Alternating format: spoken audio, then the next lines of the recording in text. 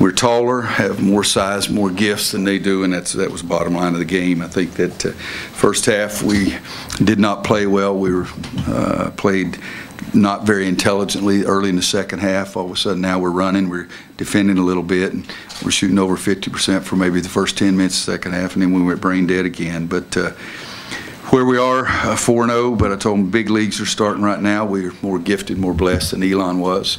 Their guys outplayed us, outcoached us in the first half, but the stuff starts now that every game, if we play poorly, we're going to lose.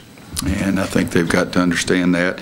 I gave them the best news. I asked them if any of them could guess the best news, and Shea Rush got it just like that. And he said, "We don't get to see you tomorrow." And I said, "That's right. That's the best news I can give you, because tomorrow's off and I'm going recruiting." But we really made a bunch of mistakes. And then the second half, like I say, the first 8 or 10, Kirsch may have a better viewpoint of it, because I never look at the time on the clock and don't look at the score very often. But I thought early in the first half we were really good, and then all of a sudden we quit playing again. But Armando, 22 and 14, I told him he could have had 28 or 30. Because he was just soft around the basket a couple of times. But what you really like as a freshman to have 22 and 14 and play about 75% of the game. And so that was good. Cole was not good tonight.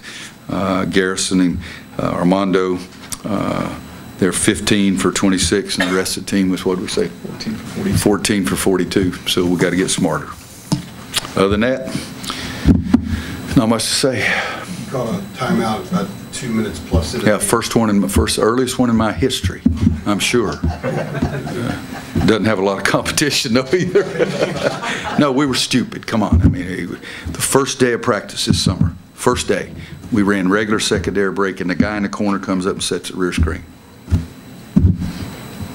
What was yesterday was 35, 36 practice yesterday. 40 practices. We've done that every day. Every day. Guy forgets to do it. And so then we did something else. It was sort of silly, and I just wanted to scream so I'd feel like I was getting something done. You said Cole wasn't good tonight. What does it say about how talented he is for him not to be so good in your eyes, but a point and 2 assists away from the 3rd triple-double in school history?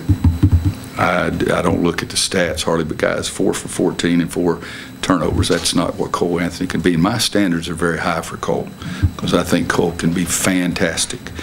But one time I called a set play, and he tried to go on his own, tried to split a double team, and guess what? It was a turnover. And then down at the end, the guy comes up behind him, slaps it out, it's another turnover. He tried to go split a double team across from the bench, it was a turnover. You know, and I've seen some really good players, and he's got a chance to be one of the best I've ever seen. But also know when good players stink, and that was about it, about half the game tonight. Now, he competes like crazy, so he's always going to do some good things to help you. And I mean, what'd you say, 10 rebounds? Yeah, he's such a competitive kid. He's also always going to do some things to help you. But tonight wasn't one of his best nights.